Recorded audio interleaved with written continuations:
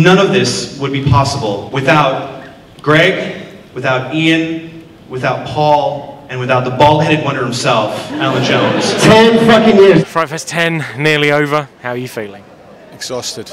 Exhausted, exhilarated. It's been absolutely incredible. We've taken off and we're just soaring at the moment.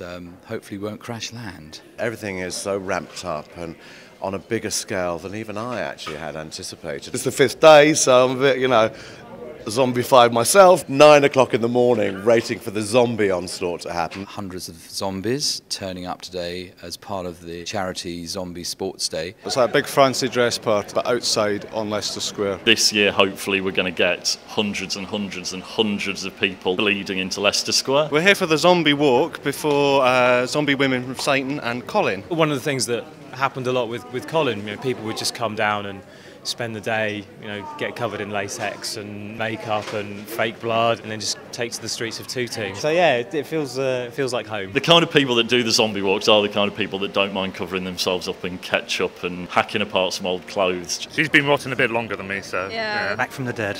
For one day only. I've been on the train since East Croydon Station. The amount of looks I've got is unbelievable. You just say, rough night out. Warren Speed and Steve O'Brien. And the film is quite mad, although I've seen some more mad films this weekend. They serve these weird stotty things up in Newcastle, and if his brains are a bit like a breakfast stotty, I'll eat Warren's. Could you ever dream you'd have a world premiere in Leicester Square in the Empire? Not for shit like that, no.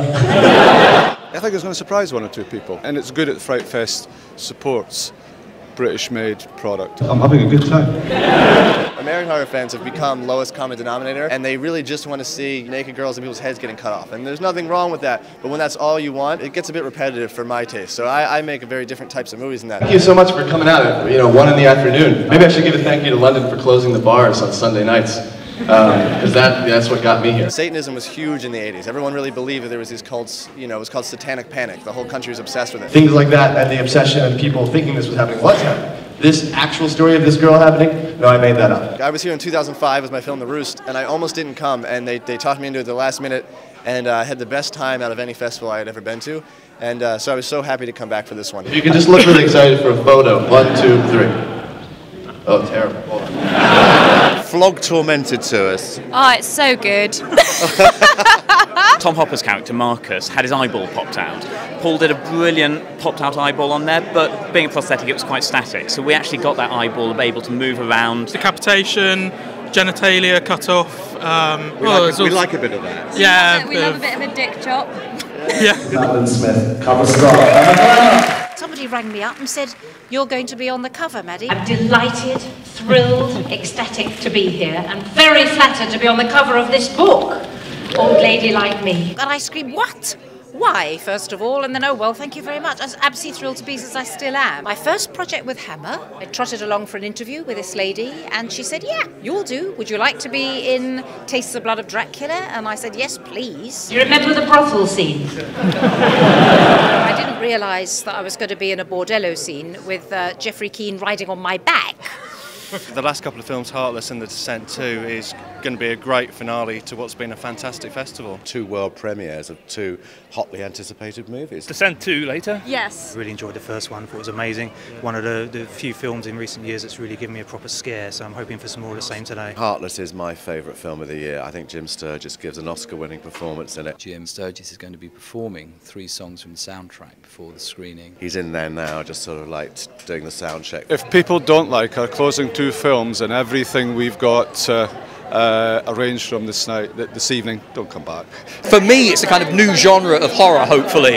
I think it's using the language of horror films, but I think visually it's kind of pushing it into a much richer, kind of hyper-real kind of landscape. It's got so many layers, and it really does cross through all these sort of different genres. It's like not your conventional sort of guy talking to a fish for 3 hours, with 2 old women that are his mates coming down and talking about how they don't have boyfriends anymore. It's like, it's a movie, and that's what I like. It's one of those films, it's like a great record, you can watch it over and over again. It's both an emotional story as well as quite horrific at moments, and squeamishly funny too. I've written with Nick Beaker 10 songs for the film. Phil being Phil was like, right, I'm going to write the entire soundtrack as well. Usually you get directed by young directors who have more more ambition and ability, and I think Philip is the other way around. I don't think he has a great deal of ambition, that's why he hasn't made a film in so many years, but he has a fantastic ability. When we left, wrap the set of an evening, I couldn't wait to get back. Couldn't wait to get back the next day and start to work. The world premiere of The Descent Part 2. John Harris, Shauna MacDonald, Natalie Mendoza, Kristen Cummings, Gavin O'Hagan,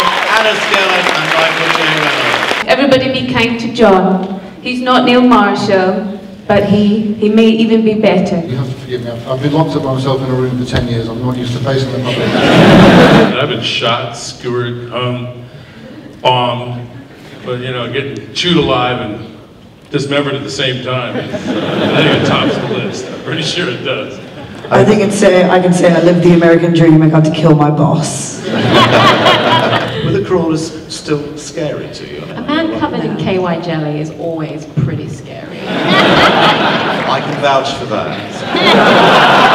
Favourite? Quick heart treat. I think it's what the festival needs every now and then, is the roller coaster ride, the party film. The director said it was the best screening he'd ever had of the film. It looked and sounded amazing. My favourite's Millennium.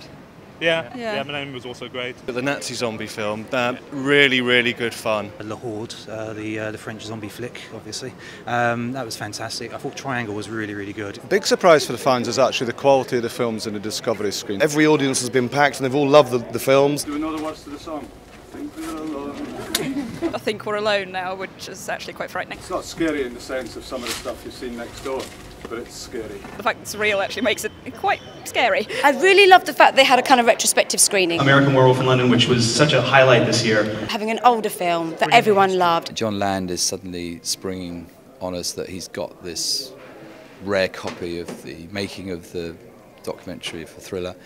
So you think, oh, and he says, well, I'll show that for you guys. Thank you to John Landis for just sticking around and being with all the fans. The Human Centipede, I think, exceeded our expectations. It was one of those like, ooh, what's this all about? And it's just the name alone. Yes, it was shocking, but it's actually recognised as a very well-made film. I interviewed the FrightFest boys and I said, okay, guys, there's 4 of you. If you were a human centipede, what order would it be in? Of course, Alan Jones was like, I'm the head, darling, I'm the head. It's been like a 5-day premiere. Every 2 hours, there's like more stars rolling in. It makes a lot of difference when the actors are here. Every single filmmaker that made the effort to come in, every producer, every star, we really, really appreciate that as well.